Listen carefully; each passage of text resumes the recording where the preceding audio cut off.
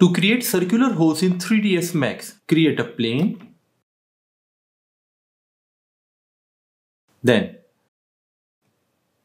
click here and choose edge faces. After this, go to your modify section and make sure the size of length and width is equal. It can be any number.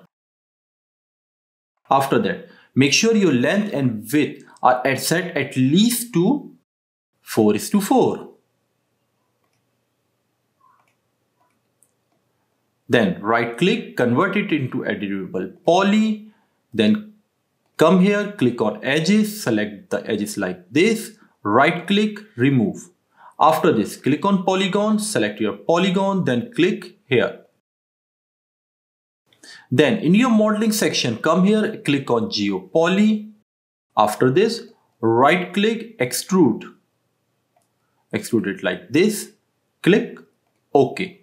Then press delete on the keyboard. After this, again click on edges. This time select all the edges that are over here. Press F3 on the keyboard to make sure your edges is selected like this. Then right click, click on chamfer and keep a very small distance. Then make your segments here 0. Click OK.